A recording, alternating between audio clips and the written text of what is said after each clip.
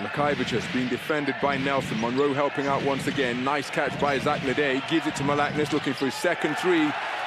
Back-to-back three-point buckets for Arturas Malaknis. And he has found his stroke in Walker, defended by Nelson. Activity down in the lane. LeDay was wide open for a moment. Greg Monroe gambled, went for the steal. C. Rivers rotates to Walker, who fakes the three against Monroe. Into the lane, alley-oop, offloaded and converted by LeDay all over the top of Greg Monroe. The steal. And then at the other end, he drove, hung it up. LeDay finished. Rivers used his dribble. Yankunas, short corner, spin move inside to LeDay, who powers home another jam. Interior pass from Paulus Yankunas off the spin move and the baseline. Then that's all active with his low post defending.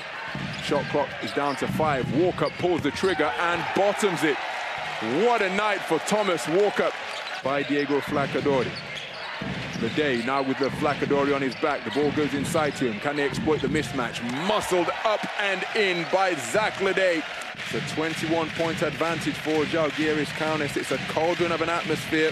The home fans making their presence felt as it's hung up and finished delicately. 18 points in the game now.